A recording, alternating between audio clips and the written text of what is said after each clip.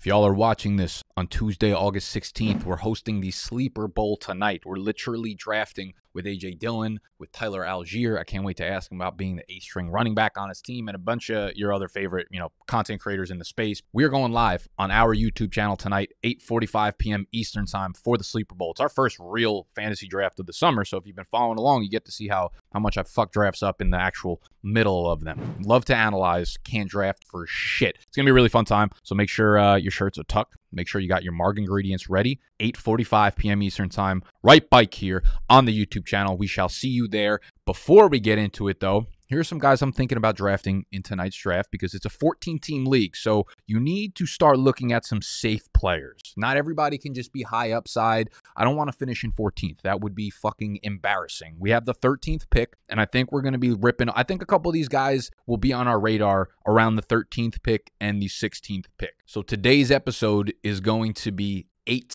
bust-proof players for 2022 fantasy football. These aren't necessarily guys that I love, Being safe doesn't always mean being a good pick. Sometimes you got to shoot for upside. Sometimes if you're in a league with 14 people, you got to mix and match. You want some safety up front because your first, second, third, fourth round picks are the most valuable. They're going to score you the highest percentage of your fantasy points on a weekly basis. So it is important to get some of these guys, in the mix, in the draft, off the waiver, whatever. So here are 8 of them. Y'all know we got to tuck it in first, though. Stop yelling.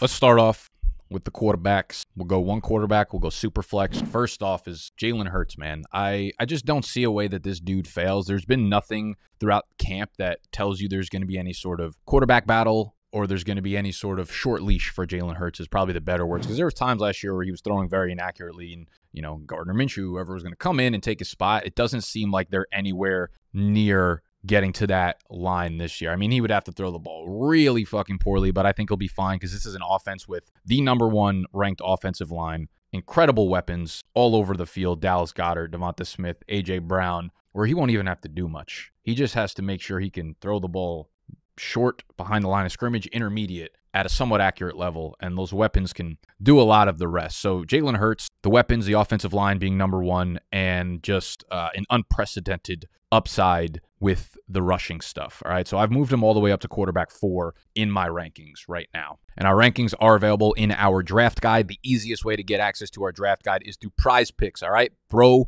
$10 down on PrizePicks, prizepicks.com, or the app. The link to the app will be in the description. Use code BDGE when you deposit $10 or more, and you're going to get $20 to play with on their app, plus the draft guide absolutely for free. Kirk Cousins and Matt Ryan both kind of fall into the same category for me. Listen to this. Kirk Cousins has finished outside of the top 14 fantasy quarterbacks once in the last 7 years. One time. And he is working with maybe not even arguably his best group of weapons ever this year with Justin Jefferson and Adam Thielen and Dalvin Cook and Irv Smith if he could stay healthy. This is an offense that's going to be more pass heavy this year. So Kirk, I absolutely love. Again, one time out of the top 14 fantasy quarterbacks over the last 7 years. And that's the round where he's getting drafted. Quarterback 13, 14, 15, 16 is where you'll typically see this guy go off the board. So Kirk, I think, is super safe. I think he's going to give you those 4,400 yards, near 30 touchdowns. If they go a tick heavier in the pass category, I mean, he's put up career years of 4,900 passing yards, of 34 passing touchdowns. We could see him flirt with those type of numbers this year. So I think Kirk is an extremely safe floor quarterback,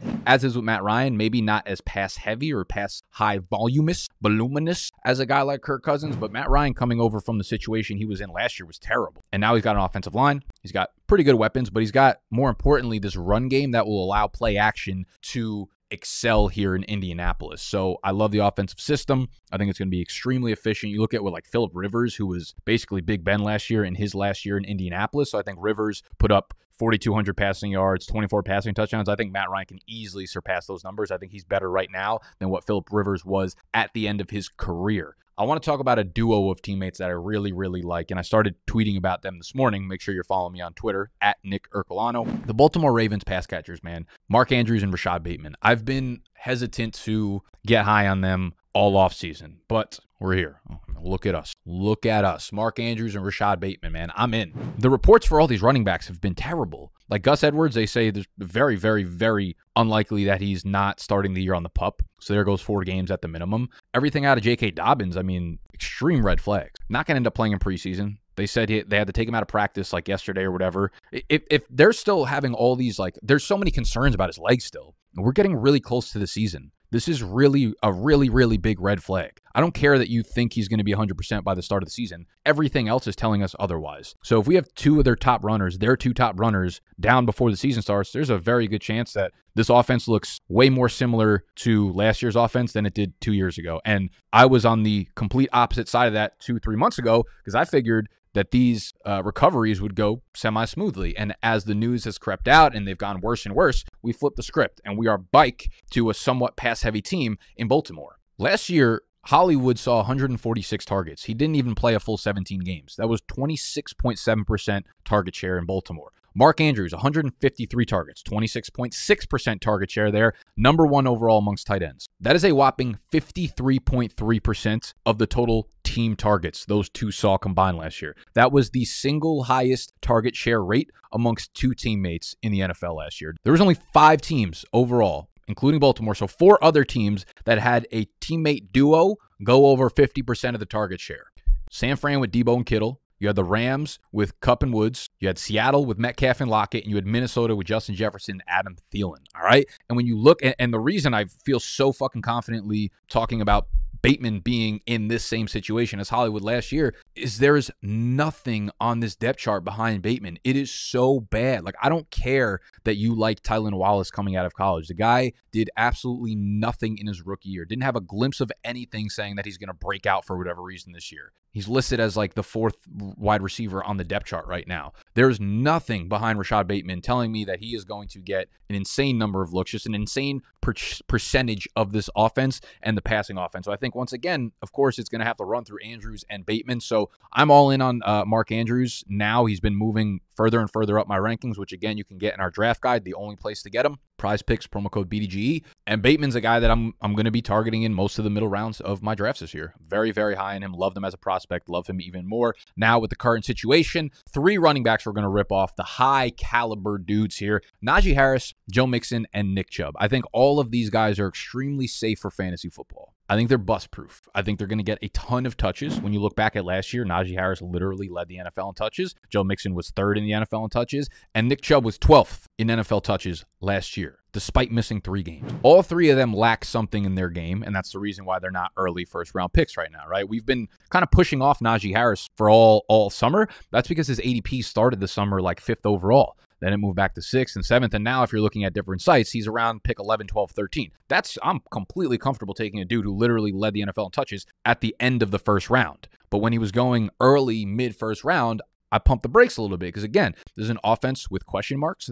We don't know how efficient they're going to be. Their offensive line still pretty much stinks. He doesn't provide explosive plays. When you look at Mixon and Chubb, you have questions about their passing game. Nick Chubb doesn't catch passes. Mixon catches a few more. Chubb's got more explosiveness, so he rips off those 60, 70, 80-yard touchdown runs. But Mixon's offense is way better. They have an improved offensive line, which allows him more goal line opportunities. Chubb's probably going to be playing behind Brissett for a majority of the year. So I think all of these guys are really safe going into the situations this year because their touch volume should be so damn high. So where you're getting them in drafts, I'm comfortable drafting. However, I wouldn't expect much more upside from their draft position. If Najee's the RB7, I'm not expecting an RB2 finish. If Joe Mixon is the RB9, I'm not expecting another RB3 finish because he had 16 touchdowns last year. That's not something that's repeatable in the slightest, okay? So those guys on this list, we have Najee Harris, we have Joe Mixon, we have Nick Chubb, we have Rashad Bateman, we have Mark Andrews, we have Jalen Hurts, we have Kirk Cousins, we have Matt Ryan. I think they're all bust-proof. I think they will all finish at or a little bit higher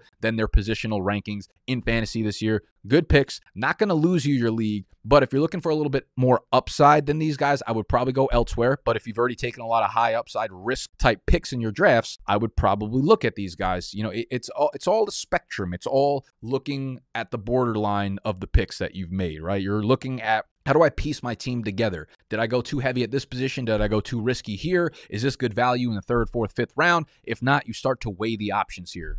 So that is all I'm going to be fucking blabbering about for the rest of the day. If you enjoyed the video, make sure you hit the thumbs up button. Subscribe to the channel if you're new. We'll be doing videos like this for the rest of the summer. We've got the Sleeper Bowl kicking off tonight. Do not forget to set your fucking alarm clocks. Take a nap. Get the Marg ingredients fucking ready. Get your voices chapped up and ready to fucking yell tonight, all right? The one time all year I will allow y'all to yell. Sleeper Bowl tonight, 8:45 p.m. Eastern time. See you there. Hit up Prize Picks. We got some good games coming up for this next slate of preseason week. Love you. I'm out.